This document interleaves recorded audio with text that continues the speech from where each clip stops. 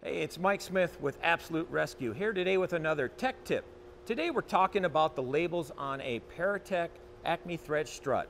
And what these labels do is they give us pertinent information about the length of these struts. If we take a look at this label here, it says 25 to 36. And what that is 25 inches fully compressed and 36 inches fully extended.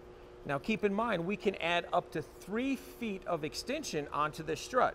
Now when we do that, we need to flip the strut over and take a look at the yellow label. This label gives us our working load limit. So at 4 foot, we have a 20,000 pound working load limit with a 4-to-1 safety factor, giving us 80,000 pounds. With a 3-foot extension, this strut is extended to 6 foot in length. And when we check our working load limit chart, we notice that it drops down to 14,000 just over pounds, but with a 4-to-1 safety factor, that brings us to 56,000.